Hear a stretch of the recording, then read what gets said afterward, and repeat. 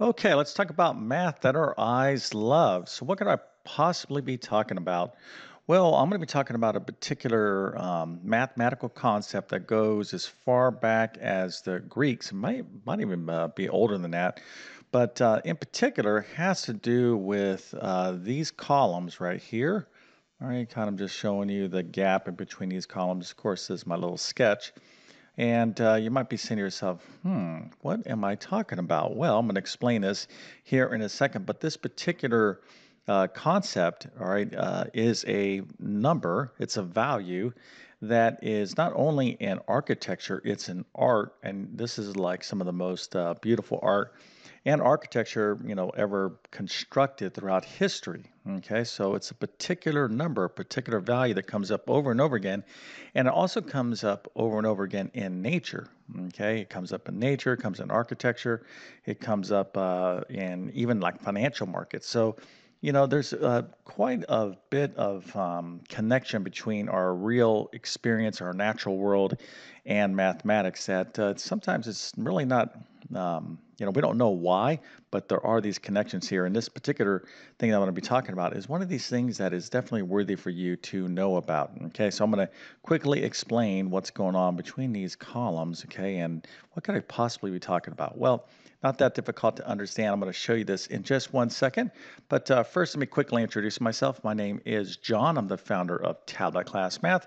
I'm also a middle and high school math teacher, and over several years, I've constructed what I like to believe is one of the best online math help programs there is.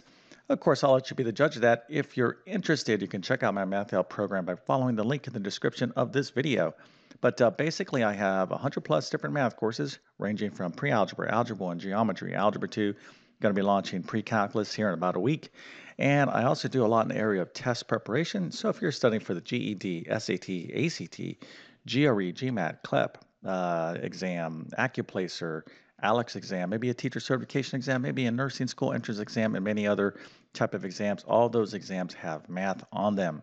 So if you don't do well in the math section, you don't do well on the exam. So let me help you out get through and get flying colors on your exam. Just go to my website and check out my full course catalog. If I do not have what you need, drop me a line and I'll help you out the best I can. I also do a lot with homeschoolers. So if you homeschool, I have a great homeschool math learning system, and then obviously help those of you that are just having a tough time in your current math courses. Now, if you're truly serious about wanting to be great in mathematics, then you got to be great at this, and that is note taking. Okay, so it's just one of these chores that you got to do. It's just the disciplines, the everyday discipline that there is no shortcuts. Okay, so if you think you have a photographic memory, like I don't have to take notes, well, you're going to pay a price. So let me just spare you the pain of a bad grade. Take great notes. So I've been teaching math for decades, all right? And it's just apparent to me that those students who take excellent notes almost always do extremely well. And the reverse is true. Okay, so don't think that you can, cheat this system. There's just some things in nature, in our natural world, that you have to do to perform, and this is one of them. Maybe there's like 0.000001% of the population that could just, truly have a photographic memory. But, I haven't come across too many students like that over decades of teaching math. All right, so as you're improving your note taking, you can use my notes, which would include pre-algebra, algebra 1, geometry, algebra 2, and trigonometry. You can find the links to those notes in the description of this video. All right, so let's get to this thing that I'm going to be talking about, which is called the golden ratio or golden rectangle. So and it's an extremely interesting concept. So in between the in this Greek architecture right here, between the columns, like right in here, we have these rectangles, right? So these rectangles have a particular dimension to them. These are in fact what we call golden rectangles. And a rectangle, obviously, is like this. It's not a square, all right? So what makes a golden rectangle, okay, a golden rectangle, is it has a particular ratio between its length and width.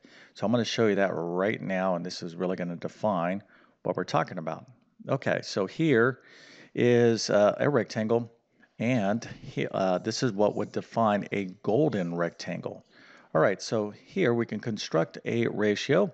So let's take the length over the width. And if we set that equal to the length plus the width, so we're going to make another ratio or another proportion here. So we're going to take the length and width, we're going to add them together and divide that by the length. Okay, if we set these two things equal to one another, this is in fact the golden ratio. Okay, and this right here is obviously a rectangle that we can construct a golden rectangle from. Okay, but this is the golden ratio. Now, maybe right now it doesn't make a lot of sense, but what I could do, if I was so inclined, I could actually solve this equation here. And when you do this, okay, you come up with an actual value. All right, so now this is going to start making a little bit more sense.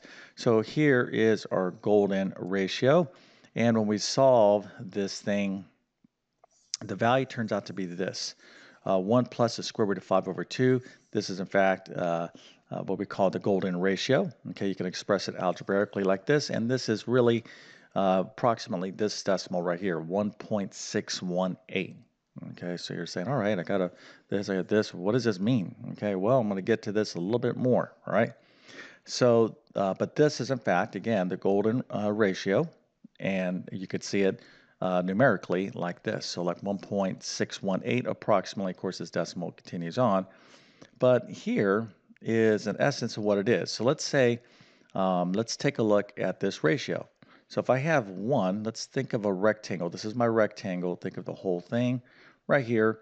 So the rectangle is formed by 1 over here and 1.618 right there. Okay, so this, notice, is my golden ratio. All right, so this would be the width, this would be the length, and this follows the definition of the golden ratio. Now, what I could do is just break up this square. So this is 1.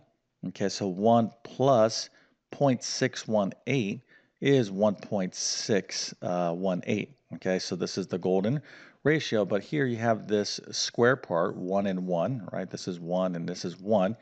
All right, so, but what I want you to focus in on is this 0.618 part and 1. Okay, this part right here. Okay, so this particular rectangle is, in fact, a golden rectangle. So this whole thing is a golden rectangle. This right here is a golden rectangle, and this particular dimensions, okay, has a lot of application in architecture. For whatever reason, it seems to be very, very appealing to the eye. Now, maybe my video isn't doing that justice, but dimensions of in art and architecture in nature, the list goes on and on and on and on and on. If you actually kind of look it up and just read about the golden ratio, you'll see, like infinite applications of this thing. All right, and it's like, wow, just interesting to see how numbers and relationships, have such an impact in our natural world. This kind of reminds me of another number that you may not be familiar with, and that is E. Okay, this is the natural base, and this thing has a lot of application in the real world as well. So, mathematics is not just some abstract thing that we study. There is connection to our actual experiences, especially for patterns that repeat in nature, etc., etc. So there's other things as well. Um, some of you may or may not know, I got to do a video on this called something called the Fibonacci numbers. So let's say the stock market, here's the stock market, things go down and they come back up and they go back down. So traders, okay, use things called the fib numbers, Fibonacci numbers. And again, these are things that are found in nature, mathematical concepts that are found in nature that actually help people kind of predict where stocks are going to trade. All right, now I'm going to make a video specifically on the Fibonacci numbers, but again, mathematics and its relationship to the real world is it's definitely there. Okay, and the golden ratio is just one of those things that is aesthetically pleasing. Okay, at least that's what I've been told, and for myself, when I look at things, I'm like, wow, that dimension just seems to be a nice dimension, to construct a building or, artwork or whatnot. So again, when you look at, various architecture, just kind of ask yourself, does that ratio seem to be about 1 to 1.6? You can just use 1.6 to round things off.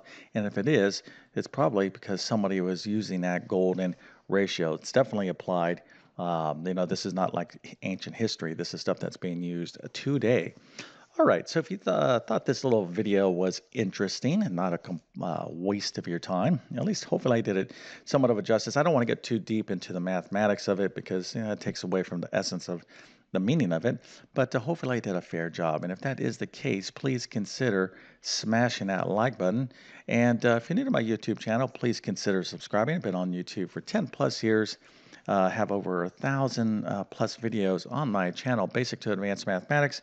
So my goal is to try to teach math in a clear and understandable way. That's what I'm trying to do, right? Nobody, by the way, should be failing math. If you're having a tough time in mathematics, okay, work on your disciplines, work on your note taking, talk to your math teacher. But if you need more help beyond that, and you like my teaching style, please watch my videos. That's what I make them for. But my best math help will be within my math help program. Okay, so with that being said, I definitely wish you all the best in your mathematics adventures. Thank you for your time and have a great day.